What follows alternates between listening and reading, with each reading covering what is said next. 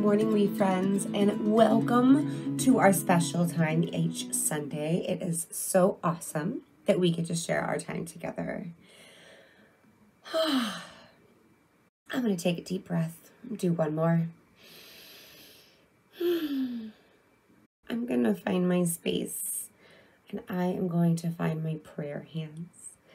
And I would like for you to join me in our opening prayer by repeating after me. Dear God, help us to learn more about your ways from the Bible.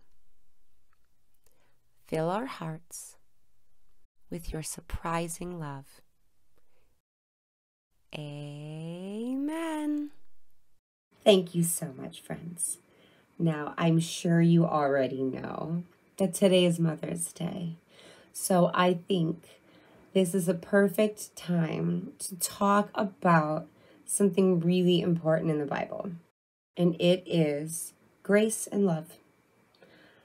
I think there are so many ways that Jesus shows us what love means. But there's something special about love, and sometimes they call it unconditional love. So we're going to take a listen to an explanation of what that means when we talk about our grace and our love. So let's sit back and watch this video to tell us all about it. This Sunday is the 6th Sunday of Easter, and this week's readings talk all about God's grace. But what is grace? Grace is the way God lovingly works in the world. He gives us all that we need to help find Him and grow closer to Him every day. God's love is not something we work for or earn. God's love is a gift to us that we can't earn. We call God's love unconditional because He loves us no matter what. And He doesn't just love the good guys. He loves all of us, and He never gives up on us. He couldn't be any other way because God just is love. But that doesn't mean that we can do whatever we want, knowing that He loves us anyway. We have to choose to say yes to His gift. If we say no, God doesn't stop loving us, but we separate ourselves from Jesus by walking away from His gift. How do we say yes to God's gift of love? Jesus tells us how when He says, "Remain in my love. If you keep my commandments, you will remain in my love." We have to obey His commandment to love others. But what does that look like? You can hug people and say, "I love you," but it's more than that. To love someone is to choose to do what is good for them. You could talk to someone who's alone, because that will help him or her feel loved, and that is good. You could help your parents tidy up, because that will help them and they will see that you care about them, and that is good. You could talk your friend out of doing something wrong, because that's what's best for them. You could smile at those around you and spread joy, because that is good. All of these are great ways of saying yes to the greatest gift anyone could ever dream of, the gift of God's perfect, everlasting, and unconditional love. So this week, let's do what Paul writes in the second reading. Let us love one another. Let's love others by doing good. Welcome back. You know, this made me think so much when I was watching this video. Do you know who else shows you unconditional love? Moms, right? No matter what, whether you might be in a crabby mood or having a whole bunch of fun or not feeling very well or feeling kind of sad or super excited and happy, do you know who is there for you no matter what? Mom. Do you know who also is there for you no matter what? God. So let's thank our mom, because God gave us the most spectacular gift of grace, and that is our moms. So let's make sure that we take the time out to let moms all over the world know how much they are appreciated and how much they are loved.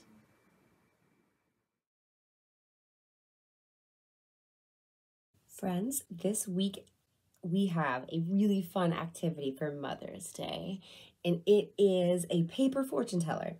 Some of you guys have already maybe done these in school before, or you like to play your own games with them, but there are two different ways that you are going to have the paper for.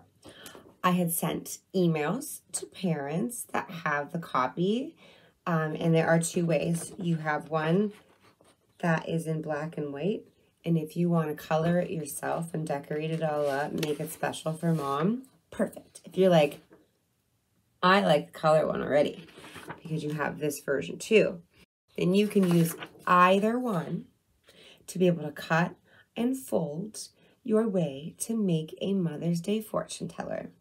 Let's look at a tutorial on how to fold our fortune tellers.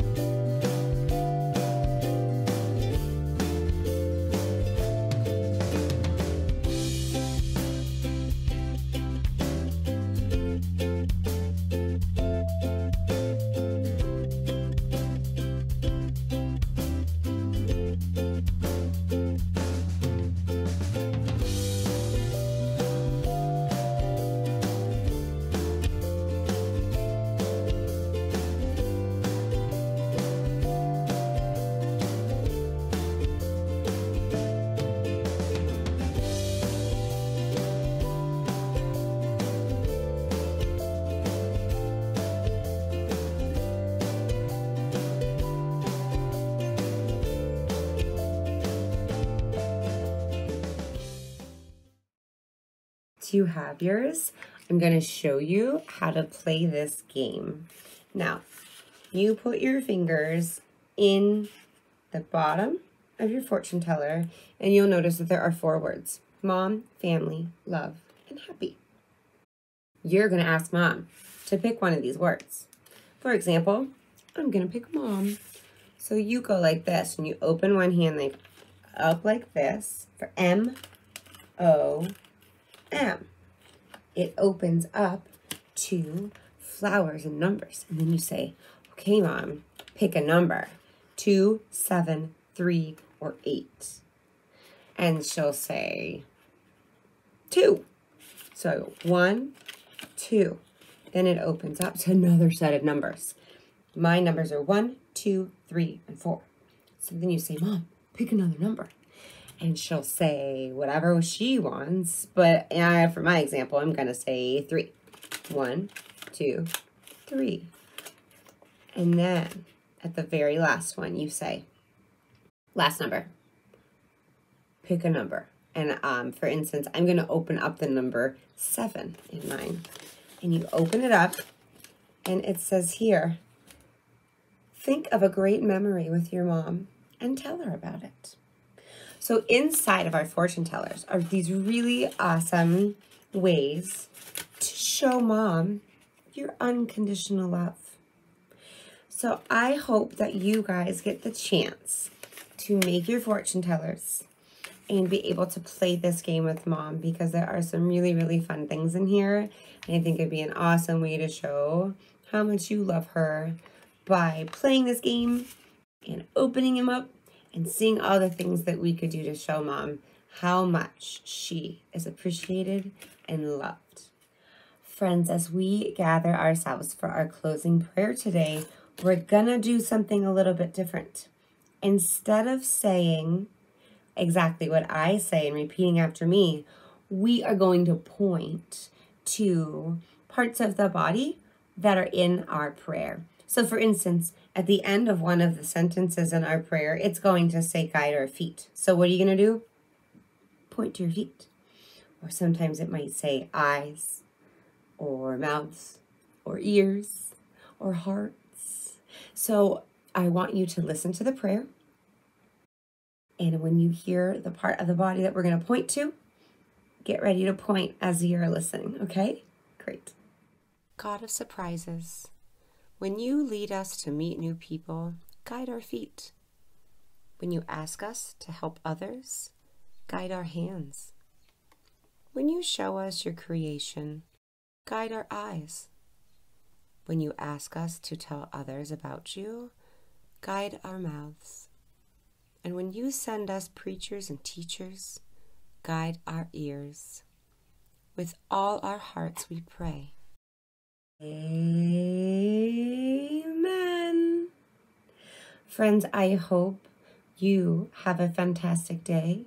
I hope you get to show your unconditional love and God's grace with your mom and all of your loved ones. Please have a wonderful week, and we will see you next week on our We Time. Bye, friends.